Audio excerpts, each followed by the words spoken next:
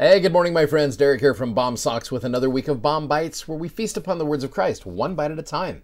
Okay, friends, we are getting into 2 Nephi chapter 26 through 30, and there's a lot of great stuff for this week. But I want to start off with really just one kind of brief concept today that for me, I always go back to this whenever I have questions about the gospel, or there are things that I don't fully understand, maybe why God does things a certain way. Now, whether that is doctrinally, whether it is procedurally, whether it is historically, or whether even if it's deeply personal, there are things that God does or things that I see that I don't fully understand. Wonderful concept in chapter 26 that I think answers 90 to even 100% of those questions for me. Verses 23, 24, and 25. 23 first.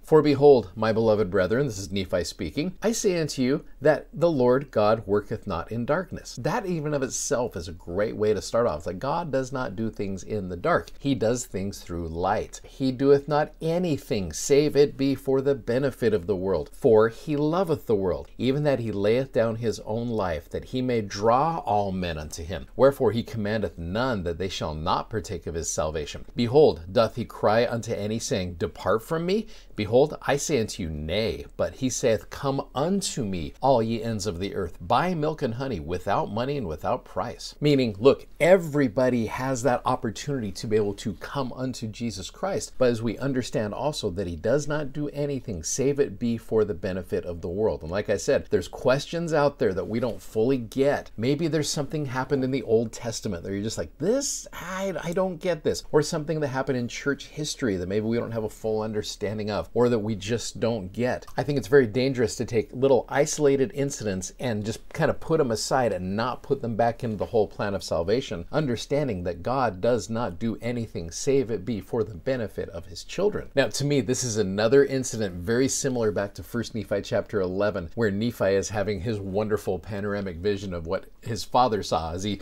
approaches. He's like, I want to see what my dad saw. And he sees everything, and he probably sees a lot of things that he does not understand. In fact, he sees what is called the condescension of God back in 1 Nephi 11. And the angel says, Nephi, knowest thou the condescension of God? And Nephi's like, I don't really understand what that means. But his response in verse number 17 back in 1 Nephi 11 is so classic, and it's one that I've connected to these verses in 2 Nephi 26. And I said unto him, I know that he loveth his children. Nevertheless, I do not know the meaning of all things. Nephi's like, I know that he loves his children. Just like this in verse 24, he doeth not anything save it be for the benefit of the world. For he loveth the world. In fact, you click on the word loveth there, and it takes you over to the most wonderful, well-known Christian scriptures, John 3:16. For God so loved the world that he gave his only begotten Son, that whosoever believeth in him should not perish, but have everlasting life. And so for me, again, when I have questions about the gospel, historically, procedurally, doctrinally, personally, I go back to what I know, and I know that God loves his children, and he does not do anything save it be for the benefit of his children, because he loves them. It's that verse in the Old Testament in Isaiah 55 where he says, My thoughts are not your thoughts, neither are my ways your ways, saith the Lord. For as the heavens are higher than the earth, so are my thoughts than your thoughts, and my ways than your ways. So anyway, just a little message to start us off this week to help you always remember that God does not do anything save it be for the benefit of his children. And for me, again, that answers the majority of the questions that I have as I go back to what I know, and I don't take that isolated there. I put it into the plan of salvation, and it helps me appreciate who my Heavenly Father is and why he does what he does.